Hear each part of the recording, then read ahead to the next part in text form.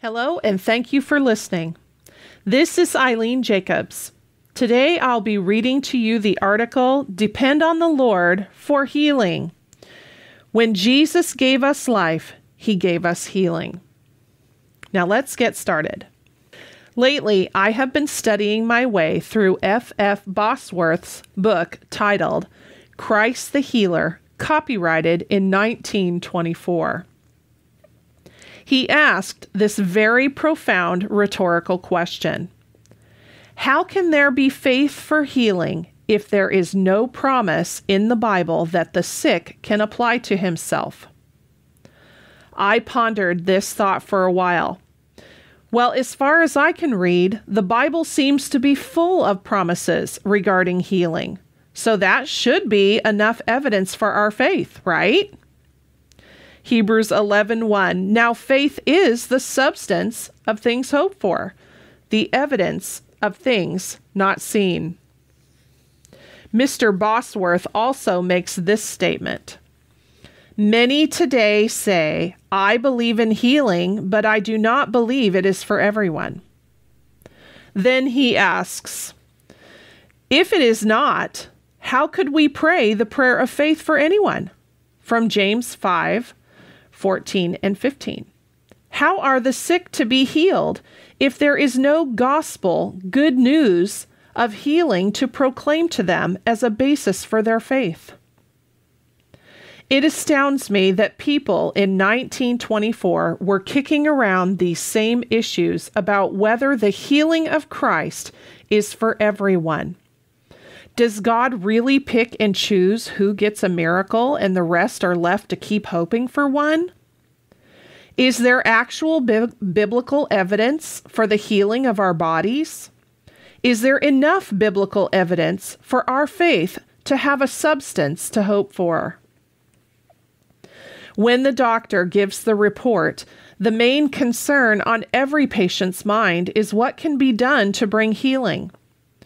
Clearly, no one wants to hear a sick report, yet there are more of these kinds of reports being given every day than reports of healing and health. But there is a better report. We all have an innate desire to resist that which brings harm and hurt to our physical bodies and our emotional being. We want to get away from or eliminate that thing that is trying to harm our bodies or kill us. This resistance inside of us should be an indicator that we perceive any and all sickness, disease, or affliction as an evil thing that seeks to destroy us. But is sickness really an evil? Does God use it as a learning tool, as many believe? I do not know too many people who enjoy being sick or afflicted. But does the Bible give us any evidence to verify where sickness is coming from?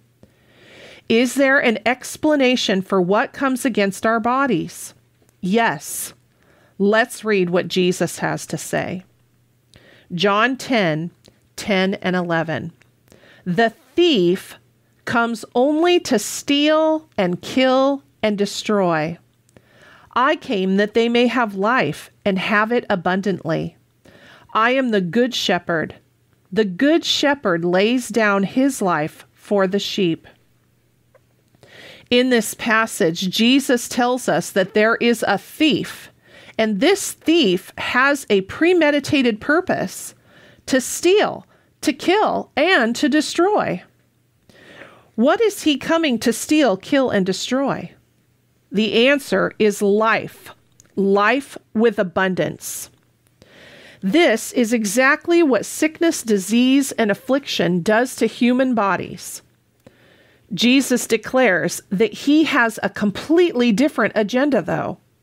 He says that he lays down his own life so that we can enjoy life and have it abundantly. What does it mean to lay down one's life? It means to give it up for another. This is a beautiful picture of substitution. It is not the taking of life, but rather giving it. Not just human natural life, but divine life, Jesus' own life. I also notice here that it says that Jesus laid down his life for the sheep. It does not say that he laid down his life for only a few sheep or for only one lucky sheep. Look carefully at what else the Bible records about Jesus. 1 John 3:8b. The Son of God appeared for this purpose, to destroy the works of the devil. Really? Jesus came to destroy the works of the devil? What exactly are the works of the devil? First of all, the devil is the thief in John 10:10. He is the one who is aiming to steal, kill, and destroy human life. However, Jesus came to give us life and life abundantly, his life. In order for Jesus to accomplish this, he had to destroy the works of the devil. He had to remove the devil's power to steal, kill, and destroy human life. Look at what the Bible records that Jesus did. Acts 10, verse 38. You know of Jesus of Nazareth, how God anointed him with the Holy Spirit and with power, and how he went about doing good and healing all who were oppressed by the devil, for God was with him. So Jesus went about doing good. The act of doing good is joined together with the act of healing. Healing is obviously a good thing, and this is what Jesus was known for doing. Who did he heal? He healed all. To be perfectly clear, he healed all who were oppressed by the devil. Wow. Many people hardly acknowledge that there is a devil. This is such good news because it removes any confusion about sickness and where it comes from. Sickness is not coming from God, but rather from the devil. Those who needed healing for their physical bodies needed to be released from the oppression of the devil. There is a thief. He seeks to steal, kill, and destroy. What does he seek to steal, kill, and destroy? He seeks to steal, kill, and destroy human bodies and the human soul. Who is this thief? He is the devil. Let's be really clear about that. Who then is Jesus? He is the good shepherd who gave up his own life for the sheep. He is the one who went about doing good and healing those that the devil had oppressed. He is the one who came to destroy the works of the devil. He is the Son of God. God is the one who appointed him with the Holy Spirit and with power to heal. God is the one who was with him, healing all those who were oppressed by the devil. This is our God, Jehovah Rapha, the Lord our healer. Wow. Meditate on that for a while. The word will heal you right where you sit if you will simply believe it. Listen, friends, doctors will do all they can to alleviate suffering and try to minimize pain. But only God can heal your body completely, leaving no scar, missing parts, or trace of suffering. We have already looked at some great Bible evidence for healing. Yet I know some of you are still wondering, how can I know for sure that healing is for all? I know Jesus healed people when he was on earth, but what about me? If I'm sick, diseased, or in pain, will God heal me? The answer is yes. While he was on earth, Jesus was able to go about doing good and healing all who were oppressed by the devil because he was headed to the cross where he would become the sin of mankind, suffer the punishment for sinful actions, and suffer the effects of sin, which included sickness, disease, and death, and destroy the works of the devil for good. Jesus finished that work at the cross. Your sin nature, your guilt and punishment for sinful deeds, and your sicknesses died with him at the cross. Because he was dying for your sins and not his own, he completed that substitutionary work perfectly. God raised him from the dead without our sin and without our sicknesses. Sin was the power behind all sickness. The devil used this power and still tries to use this power against us through deception. However, that power has been destroyed. The power of sin and sickness were destroyed at the cross of Christ. Sin, sickness, and the devil have all lost their power. Matthew 8, verses 16 and 17 declares that Jesus fulfilled the prophecy of Isaiah 53. If it had been fulfilled for one person, it has been fulfilled for all. When something is fulfilled, it's complete. It is an act that does not need to be repeated. Hallelujah.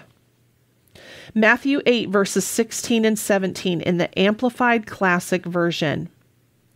When evening came, they brought to him many who were under the power of demons, and he drove out the spirits with a word and restored to health all who were sick. And thus he fulfilled what was spoken by the prophet Isaiah. He himself took in order to carry away our weaknesses and infirmities and bore away our diseases.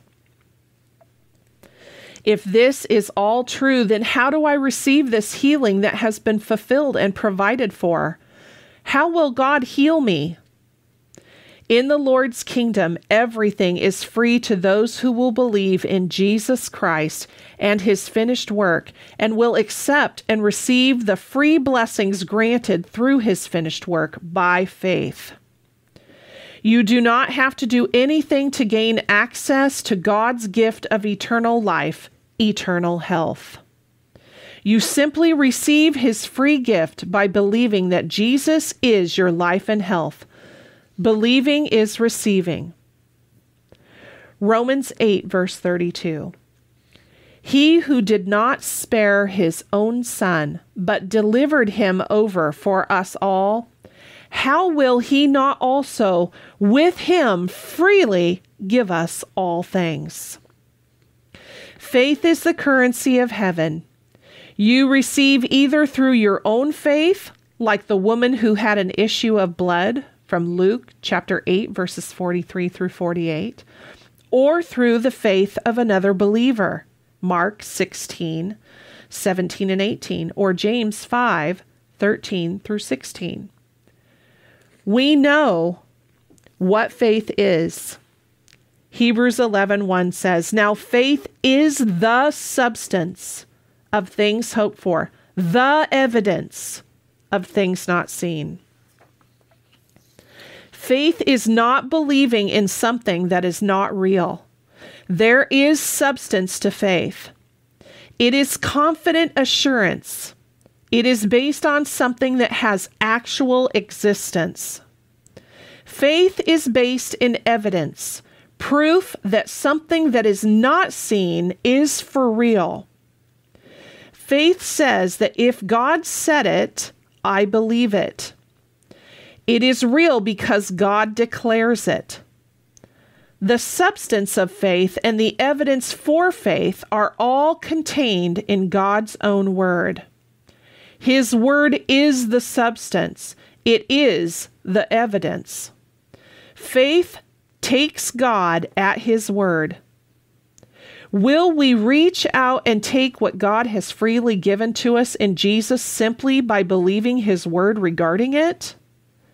Notice how Isaiah begins his prophecy of the Messiah's work by asking this question. Isaiah 53:1.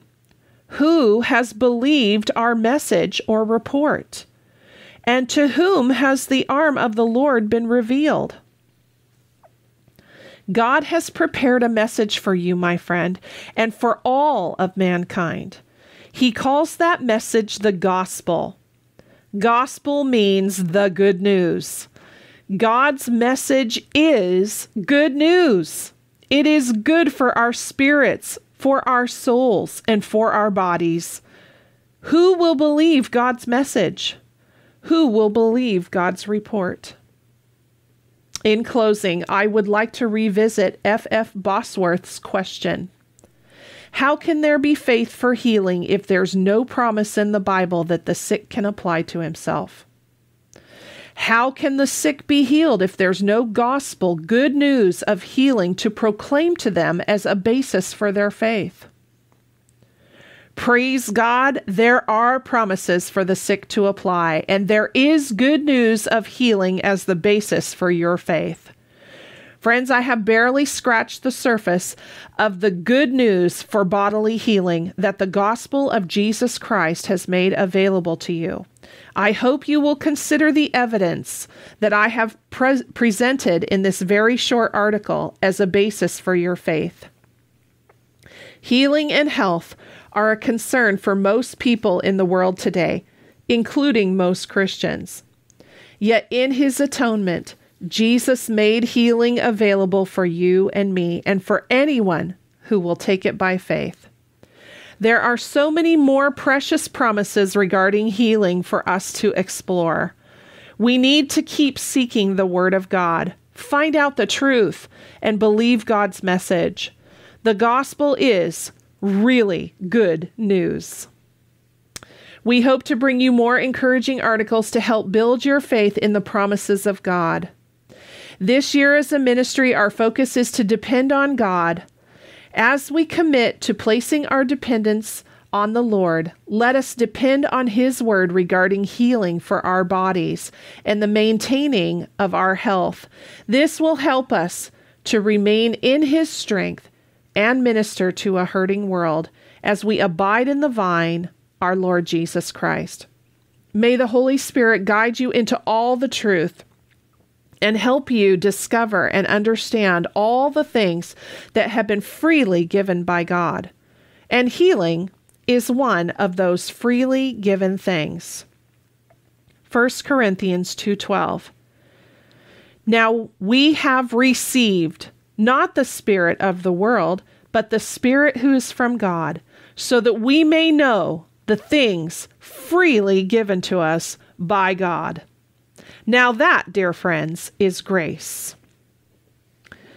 Note, if this article has encouraged you or helped you in receiving healing, we would love to hear your healing testimony. Please send us a note and encourage us as we minister the gospel to the world. Click to email info@eileenjacobs.org. Again, this is Eileen Jacobs, and you have been listening to the audio article, Depend on the Lord for Healing. When Jesus gave us life, He gave us healing. We believe strongly in the exhortation given in 1 Timothy 1:5. The goal of our instruction is love from a pure heart and a good conscience and a sincere faith. It is our desire that you be encouraged and built up in your understanding of the Word of God and are strengthened in your relationship with Him. We want to thank you so much for listening. We hope you will join us again for other future articles and teachings. We love you and bless you with all the blessings of the Father and our Lord Jesus Christ.